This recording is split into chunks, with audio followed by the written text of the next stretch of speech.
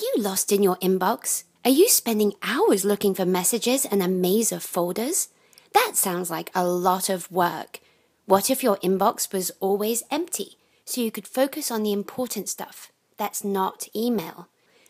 It's a different way to manage your email. The goal is simple.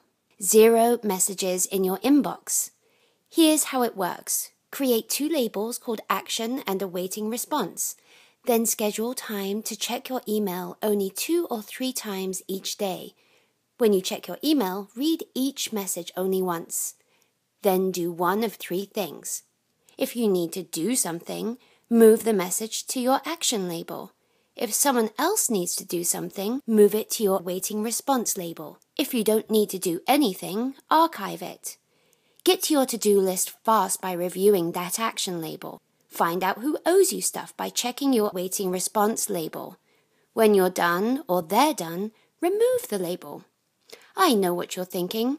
With only a few categories, how will you find what you need?